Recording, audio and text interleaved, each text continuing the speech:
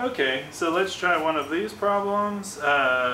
Given that the Ka for HCN is 4.9 times 10 to the negative 10, and the Ka for water is 1.80 times 10 to the negative 16, will the following reaction occur?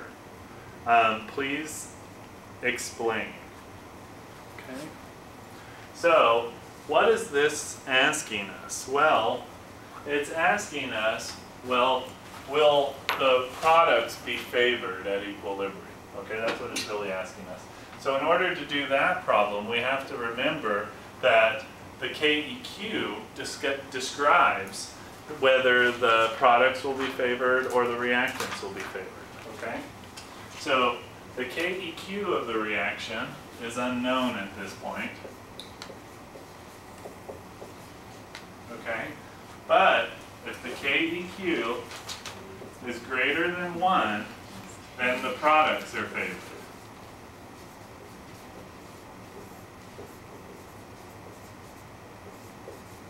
Okay, but if the KEQ is less than 1, the reactants are favored. Okay? So, how do we determine the KEQ? Do you remember that? Okay, so there's a formula you're going to have to remember. So KEQ equals the Ka of the reactant acid over the Ka of the product acid. Okay? So it's not too difficult, but if you don't remember the equation, you're not going to get this problem correct. Okay? So now we got to identify, well, which one's the reactant acid, which one's the product acid. Okay? So this is an acid-base reaction. We have to identify which one's the acid, which one's the base. Can we do that? Yes. What is this one? Acid. Acid, this one? Base. Base. Okay, so this is the acid. And is this the reactant side or the product side? Reactant side. Okay, so this is the reactant acid. And which one's the acid, left or right? C. This one or this one? I would say the H2. This one here? Why do you say that? Would be the conjugate.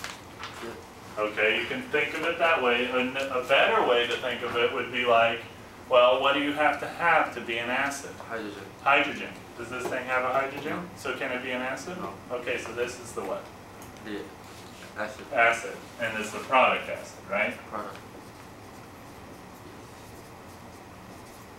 And if you were wondering, right, this problem was really nice. It gave us, so it told us what the acids were. Okay, so you didn't even have to go through it. But it's good for you to do that, okay? Okay. So, do we have the Ka for the reactant acid? Yes. Do we have the Ka for the product acid? Yes. Should we be able to do this problem? Yes.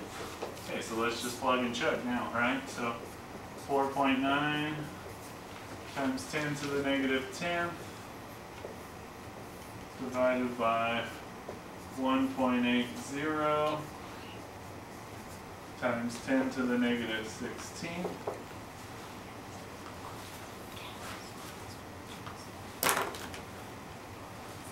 Remember to bring your calculator. Yes,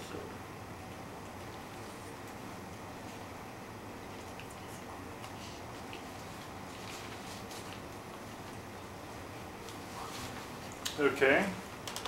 You might expect this, and as you should, right? If you just look at these, you should expect KEQ to be bigger than 1 because the smaller exponent's on the bottom, right? And specifically, it's going to be 2.7 times 10 to the 1, 2, 3, 4, 5, 6. So 2.7 times 10 to the 6. That's like 2.7 million or something like that, right? So is that bigger than 1? That is much bigger. Yeah, much bigger than 1, right? So is the product's going to be favored? So will the reaction occur? Yes. Yes, the reaction will occur.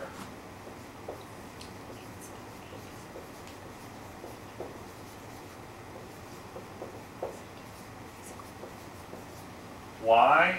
Because KEQ is greater than 1. Okay? Any questions on this one? No question. Okay.